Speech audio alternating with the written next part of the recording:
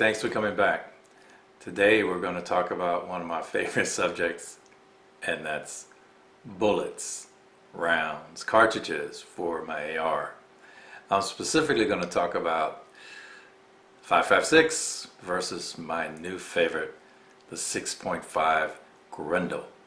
Not the 6.5 Creedmoor, bleh, 6.5 Grendel. And I'll explain why. But first, take a look. The 5.56, which is this one, is half the size, the bullet, of this is a 55 grain 5.56 bullet versus a 123 grain 6.5 Grendel. And the power at 400 meters from the 6.5 Grendel, the red tip on it here, is equivalent to that of a 7.62 round, or a round coming out of an M1, M1A, AK-47, and so forth. Now, why that's important is because 6.5 Grendel at the same yardage has infinitely greater knockdown power at longer ranges. Let me explain a bit about why that's important. The other thing is that the 6.5 Grendel fits in the same magazine as my 5.56 ammo. Runs on the same upper. I don't have to change anything except to get a 6.5 Grendel upper. Now, why that's important? I mean, a lot of friends that I have are real fanboys of the 6.5 Creedmoor, and these ladies and gentlemen are long precision rifle people. I'm not a precision rifle shooter. I'm not talking about 800, 900, 1,000 yards.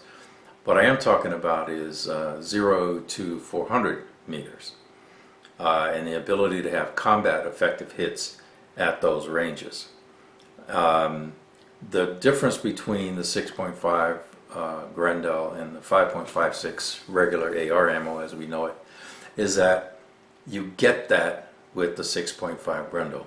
The drop off is very little, and I'll show you a couple of charts here shortly, but for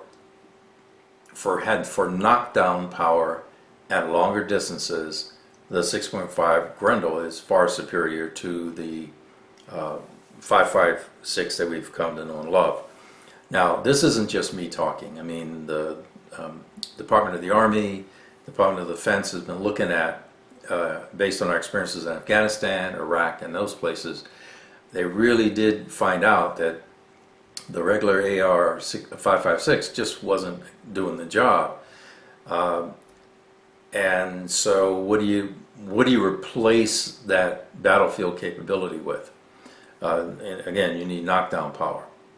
Well, all the guys that do 6.5 Creedmoor are going, pick me, pick me, pick me, pick me, and I'm going, hello, taxpayer. I really want our people to have knockdown power, but I don't want to break the bank. Enter the 6.5 Grendel. The beauty is you can run the same round on the AR platform. All you have to do is get a 6.5 Grendel upper, right? And it'll run the same magazines as you've been running with the 5.56, so you can have your cake and eat it too. And you don't have to make a new gun.